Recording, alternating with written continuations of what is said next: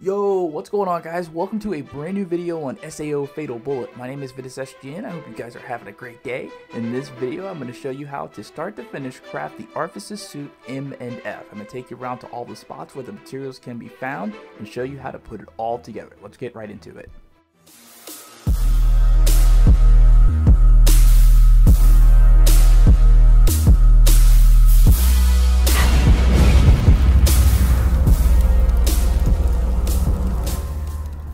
Alright, so there's literally no difference in the materials that you're going to need to craft this suit for male and female, but you are going to need to find 3 of them. And you probably already have them in your inventory, or if you're just starting the game, you might be lacking on one. So you probably already have the normal cloth and the tough shell because you get those pretty early off in the game. However, you may not have the flexible worm skin, and that's going to be the one that's going to be the challenge to get if you are just starting the game.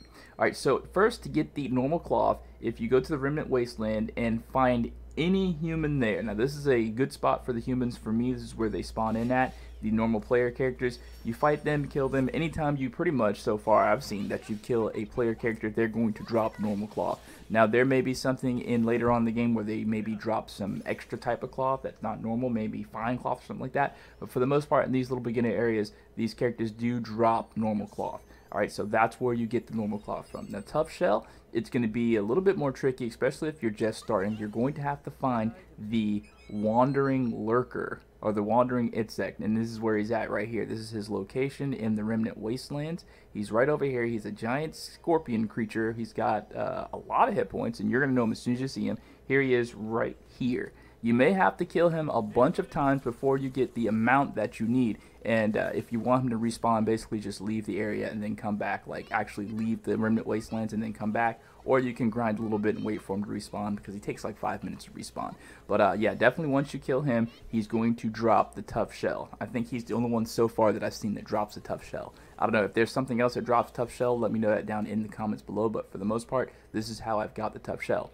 Now, for the flexible worm skin, you're going to have to travel all the way to the solitary sands. The solitary sands is where you're going to have to. And if you've just started the game and you haven't unlocked this area, basically just play through the story mode a little bit and you're going to lock it. It's the next area that you go to after the Remnant Wastelands. So after you go to the solitary sands, make your way over to the worm nest. And don't worry, the worms may look giant and scary, but it's okay. You do not have to kill like the gigantic worm monster that's there. All you have to do is kill his little babies, and you can leave and come back and wait for them to respawn. Or you can go ahead and take out all 3 health bars of the giant worm daddy and get his flexible worm skin too. I think he drops flexible worm skin. He drops like some other weapons and stuff like that. So it will be kind of worth your while to kill him. But if your goal is just to get the flexible worm skin, all you have to do is kill his little babies and they will drop the flexible worm skin. Now, you may have to go back and fight them multiple times to get enough flexible worm skin. What I suggest is stocking up on the flexible worm skin, because you never know when you're going to need more of that stuff later on. I mean, it's pretty easy to go and kill these little worm creatures. Alright, so once you have all of these materials, the flexible worm skin and the normal cloth and then the tough shell, that is when you head all the way back to Asuna in Kirito's room. And once you get back there, go and talk to Asuna, and she's going to be like, oh, you want me to craft the suit for you? And you'd be like, yeah, go ahead and craft me the ArFaSys suit. Now, if you have a female android, you're probably already going to have the ArFaSys suit female, so you don't really need it.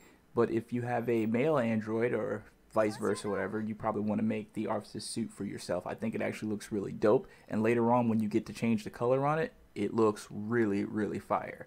Alright, so that is it. I hope this was able to help you. If there's anything else you want to see, let me know that down in the comments below. And if it's in my ability so far, I will help you out with that. Maybe let you know that down in the comments or make a video on it.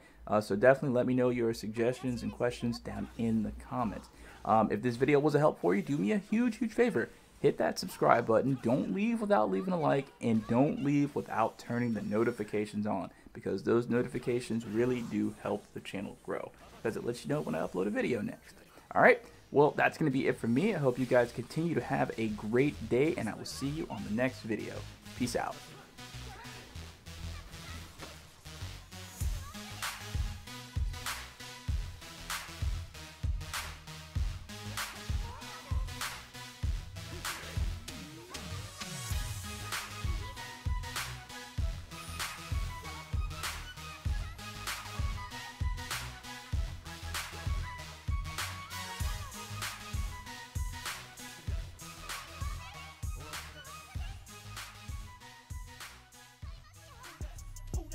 Who that?